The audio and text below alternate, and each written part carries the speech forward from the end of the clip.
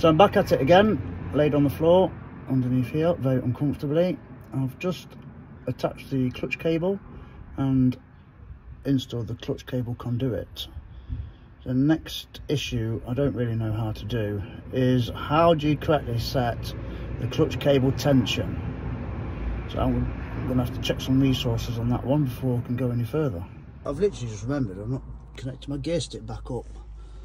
So in the process I've filled that little fella with grease.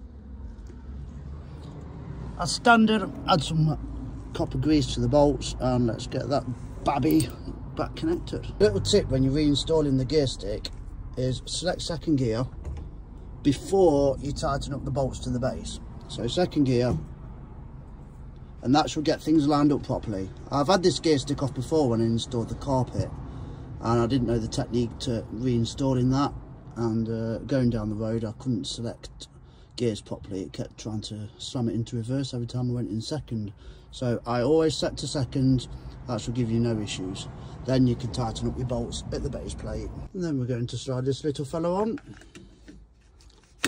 Bit of a tight fit, aftermarket reproduction again, never the greatest. And it doesn't clip into place, it just rests into place.